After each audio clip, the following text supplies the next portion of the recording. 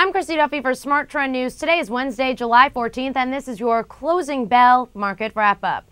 The major U.S. equity indices closed mixed Wednesday after the Federal Reserve's economic forecast turned out to be more downbeat than the outlook given in April. The Fed lowered its projection for the GDP and said it expects it will grow between 3 and 3.5% this year, down from the first estimate of 3.2% to 3.7% given in April. The central bank said that the unemployment rate, currently at 9.5%, may at best fall to 9.2% versus the first estimate, which was at 9.1%.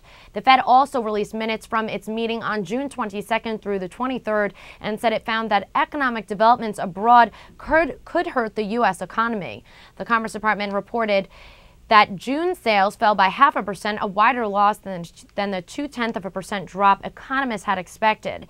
Excluding auto sales fell 0.1%, which was in line with expectations. Taking a look at where the markets closed today, the Dow Jones Industrial Average closing just a fraction of a percent higher, 10,366 points. The Nasdaq closing just a fraction of a percent lower at 1,095, and the Nasdaq closing a third of a percent higher, 2,249 points. I'm Christy Duffy for SmarTrend News. For more news and market analysis, make sure you're subscribed to our YouTube channel, Trade the Trend. Also visit our website, tradethetrend.com, for more headlines.